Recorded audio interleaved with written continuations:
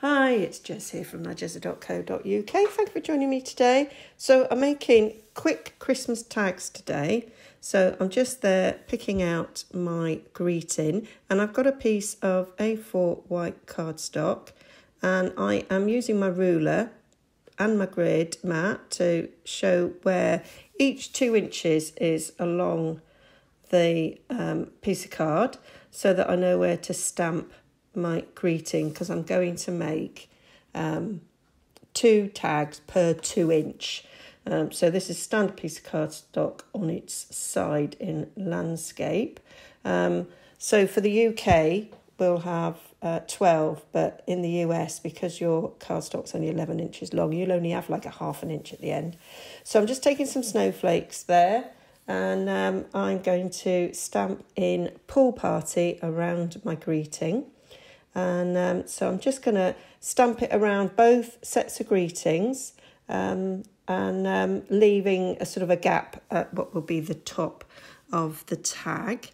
So yes, I like this stamp because it's different sizes of snowflakes, and I think they're not too big for a Christmas tag. It's not the smallest one in snowman season. It's the next one up. I thought the smallest one, although it would work, it'd be a bit longer doing this, and I just wanted some quick tags. So just filling in the little gaps there, and now I'm going to trim down every 2 inches. I say with us having 11 3/4, the last one will be 1 3/4 wide, which is still wide enough for a tag, so we'll get 12. But if your cardstock's 8.5 by 11, you'll only have ½ an inch, so you probably won't use that. So I'm cutting there at 4 1/8. If you're using American sizes, yours will be 4 1/4.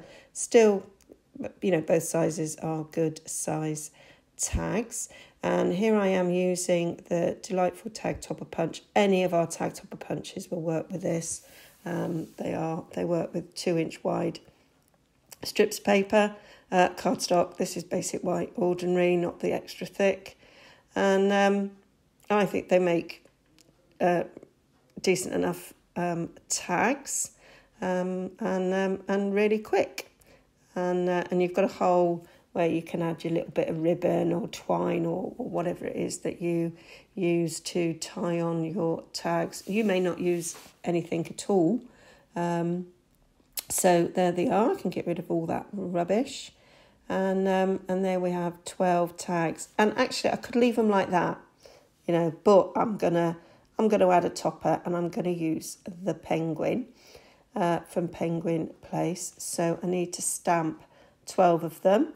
So I'm stamping them on top of each other in a row, because it's a penguin builder punch, and I don't want to cut out all the other gubbins.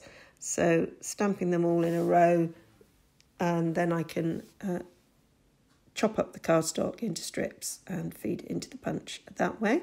So now I'm going to add the feet and his beak. So, and I just discovered there, despite having this stamp set for probably 5 months, that we have a stamp set that one of the stamps has 2 feet together. I was always doing the one twice, so that's even quicker. So I'm using pumpkin pie there to stamp the little feet, and by stamping the feet there, keeping it inside the penguin line, it will punch out. So that's good. So now we're just adding the nose there. I add it to the end of the peak. I think that looks the cutest, but you could add it lower if you wanted to. And then I just thought I would add a little bow tie so that it matches the snowflakes. Thought that was cool. It doesn't take very long, and it will give the tags a little bit of something extra.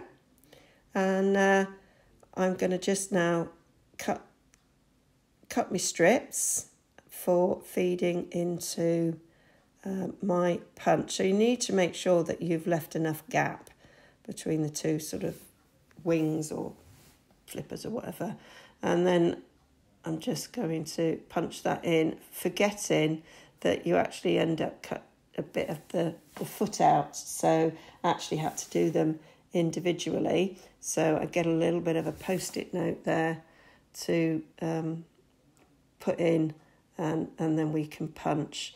And this, I've got a new scan and cut, which you may know. And so I could have scanned all these and cut them out really quickly in my scan and cuts. But not everybody's got a scan and cut. So, but if I was going to do this and make more, I may well do a whole sheet of penguins or snowmen. I've got the snowman one, and cut them out. As long as you've got a complete line with no breaks in it, it will cut them out. And as that's got a nice black outline all the way around, that would cut nicely. And I could cut it with a little white margin like you get with the punch, or I could cut it right up to the black line. But for the purpose, because I've got the punch, which I bought before the scan and cut, then that's the way I'm going. I may have saved myself some money on this punch had I had the machine first, which is kind of one of the intentions that I thought to sort of make my money back on it, is I'll write down every time I've saved myself buying a stamp, a punch or a die set. So I'm just removing some of the bits of post-it note does get stuck to the penguins. So I'm just taking those off. And then I'm just going to... You could just glue it straight down onto your tag, like so. Or you can make it a little bit extra special and add some dimensional. So I am going to just add just one little bit of dimensional. I'm using the edges there. And just one little bit to stick it on. So... even doing that doesn't take too long. Just slapping them all on the back there and putting them on. And you can see that some of the stampings of the greetings aren't exactly in the middle. I could have cut my tags, my 2-inch strips first, and then I would have known they were exactly in the middle. Some are better than others, but I'm not too fussy. They're going on the front of a present. I don't think anybody's going to have a ruler out, are they, and go, she didn't do that very well. So they're just to add to a Christmas present, and needed them fairly quickly. So there we go. And then I'm just going to add some ribbon to one for you rather than do it to them all, so you can see some different sort of possibilities. And although I've used pumpkin pie on those penguins, on the snowflakes, I'm going to use pale papaya. I think that will go nice. So I've got the sheer ribbon there that you could just cut off and just do that. And I've got the thicker one. And I really think it looks nice when you have a little bit of thick ribbon around it. I was just checking how long I'd cut it there.